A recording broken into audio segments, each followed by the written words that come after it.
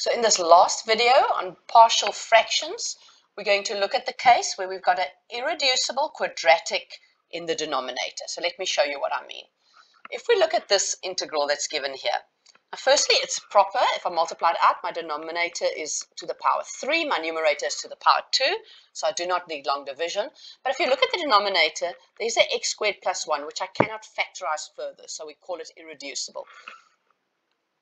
So if I look at 5x squared minus 14x minus 3 over x minus 5, x squared plus 1, to write it as partial fractions, it'll be something over x minus 5. Now, x minus 5 is linear, so my numerator is 1 power less, so it's a constant, plus something over x squared plus 1.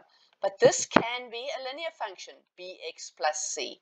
So take note, the exponent is 1 less, so the degree is 1 less than my denominator. So if I've got an irreducible quadratic in the denominator, my numerator can take the form bx plus c. So we must anticipate for that. But other than that, we treat it exactly the same. So my numerator on my left-hand side is 5x squared minus 14x minus 3.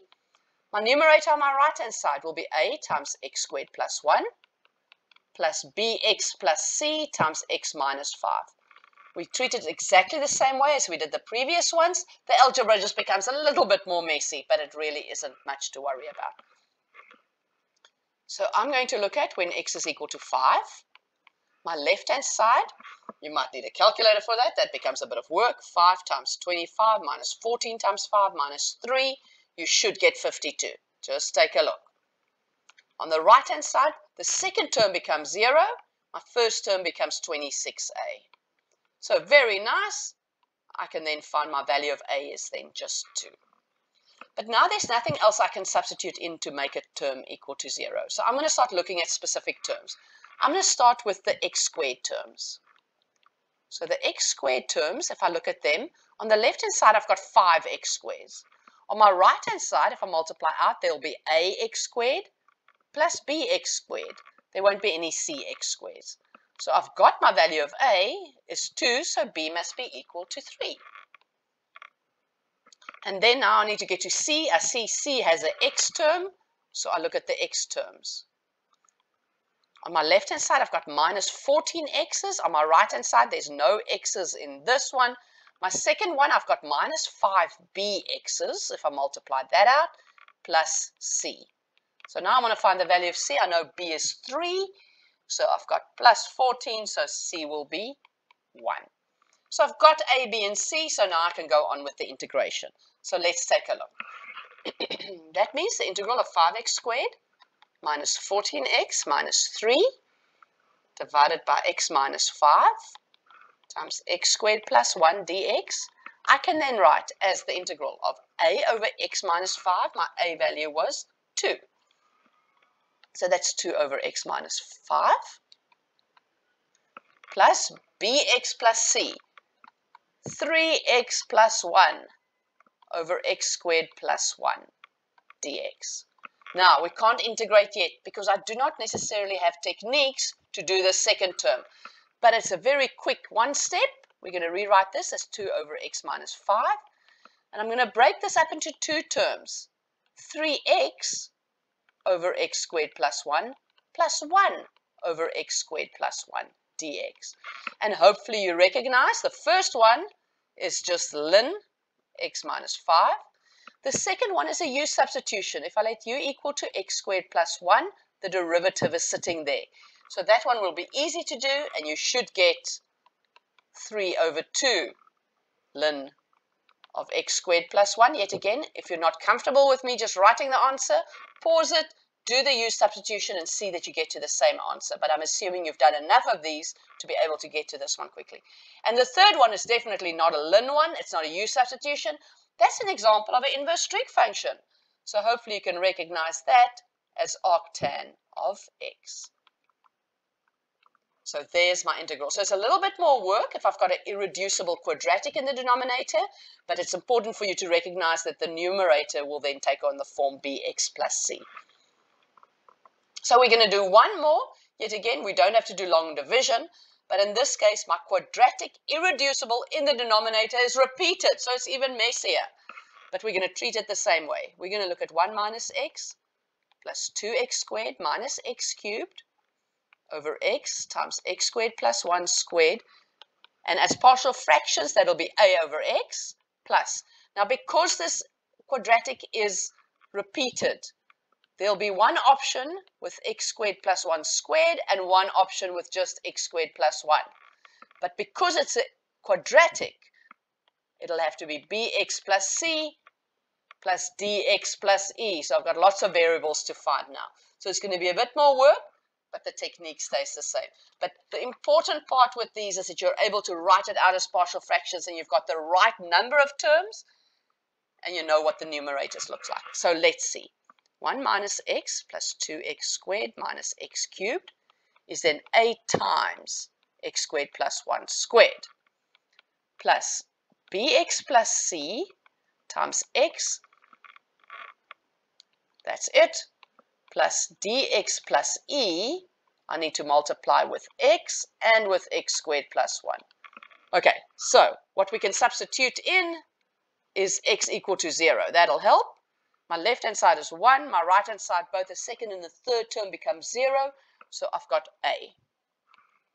1a. So I've got a. Okay, that's a good start. But now there's nothing else I can substitute in. So I'm just going to start looking at some of the terms. So I'm going to start with the x to the power 4 terms. On the left-hand side, I don't have any x to the power 4s. But on the right-hand side, you'll see if I multiply out this first term, I'll have a x to the power 4. My second term won't have any x to the power 4s, but my third one will have a dx times x squared.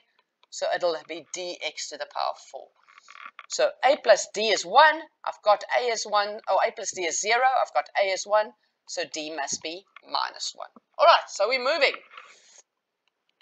If I look at the x cubed terms, on the left-hand side, I've got minus 1 x cubes. On the right-hand side, the first term won't generate any x cubes. My second part, if I multiply it out, I won't get any x cubes. My third part, I'll get x cubes. I'll get an ex cubes. And will there be any dx cubes? I don't think so, because I'll have a dx squared, dx to the power 4 plus dx squared. Okay, so x cubes, I've got only the e. That's the only x cubed that comes out, so I've got the value of e. So let's keep counting down my x squared terms. On the left, I've got 2x squares. On the right, my middle term here will be 2x squared plus a, so that there's 2ax squares. Here, x squares, I'll have a bx squared, and here I'll have a no ex squared, but there'll be a d times dx times x times 1 will be a dx squared. And yet again, if you're not comfortable with just doing it by inspection, you can multiply out this whole line, write a second line to make sure you get them all right. So I've got the value of a, I've got the value of d, so I can get the value of b from here. So a is 1, so I've got 2, b is minus 1, so d is minus 1, so b has to be 1. So what do I still need? I've got a, b, d, and e. I still need c. Now I see c is going to have an x there. So let's look at our x terms. On the left-hand side, I've got minus 1 x's. On the right-hand side, my first term will not result in any x's. The second term, I'll have a cx. The third term, will there be any x's there? I'll have an e times x times 1, so I'll have an ex. So c plus e must be minus 1. I already know as e is minus 1, so that tells me c is 0. So we've got them all, now we're ready to integrate. So let's rewrite that integral. So the integral of 1 minus x plus 2x squared minus x cubed over x times x squared plus 1 squared dx is the same as the integral of a over x.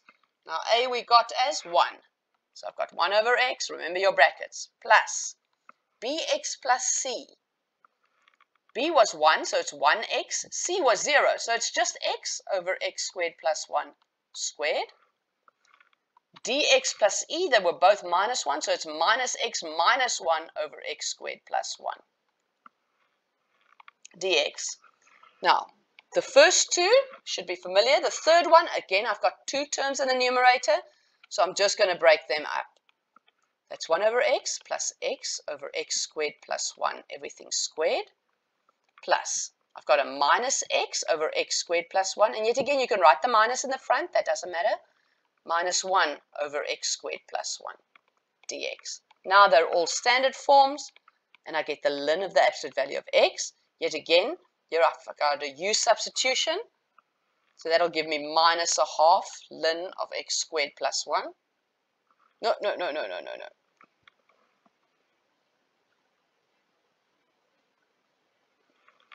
I've got the square in the denominator, so I'll have a 1 over u, so it's minus a half times 1 over x squared plus 1. There we go. Then I've got a ln, if I do a u substitution, so it's minus a half ln of the absolute value of x squared plus 1. Yet again, if you're not happy with these, just pause, do it on this piece of paper, write it out, make the substitution, and make sure you're happy. And again, we've got a arctan of x. So yet again, for all of these, the hard work is not in the integration. If you're comfortable with the integration, the hard work is in the algebra of writing it as a partial fraction. So just to summarize a couple of things, how many terms did we have in our partial fractions that we broke up? Notice that if you add the exponents together, that tells you how many terms you're going to have. So it works out nicely like that. If you add the exponents together, you see how many terms you should have. So that's a check you can run. And then just to summarize the type of things we get out. Now, partial fractions can get a lot messier, but these are a lot of the standard ones that you should get out. So I'm just showing you here, summarizing what the partial fraction breakup looks like, depending on what our denominator is.